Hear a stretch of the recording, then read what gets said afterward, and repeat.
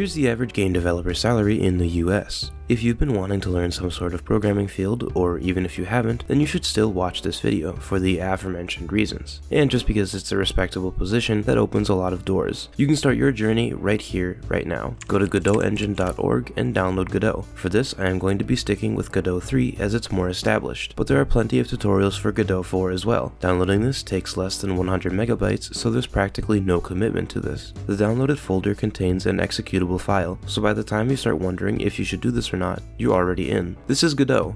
Not really. This is just a project manager. First, you have to make a project. Use these settings, select a good folder path, and hit the new folder button. Confirm your project, and boom, you've made it further than about 90% of your peers. Here's the full Godot editor. Most of this is pretty boring to cover and out of the scope of this video, but you'll learn it all later on. Go to the left and hit Add Other Node. Type in Sprite and add it. A sprite is just an object, or a node, with a picture. Currently, there is no picture, so we can give it one by modifying its texture property. Take the icon.png in the bottom left and drag it into the texture property. Now we have a scene with a sprite. Using this icon as its texture, use Ctrl S to save the scene. This may be a lot to take in, but once you do it a few times, it'll all make sense. Now right click on the sprite and hit Attach Script. Hit Create. Now we can add a few lines of code to make it move. The code I will use is in the description, so you can just get rid of all this and paste what I have into here, or you can follow along. First, take all this useless code and get rid of it, except for that first line. This line gives us access to code used by the sprite.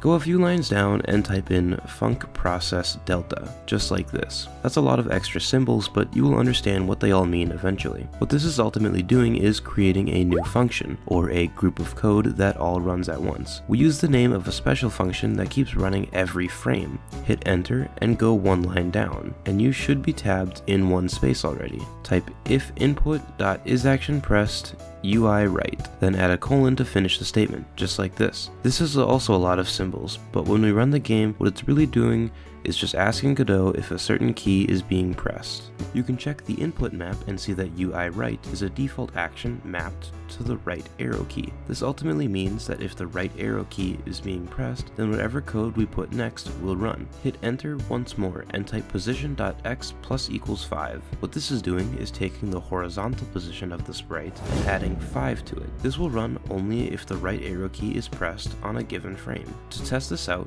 we can hit the play button. When it prompts you if you want to make the main scene the current scene, hit yes. Now hold down on the right arrow key.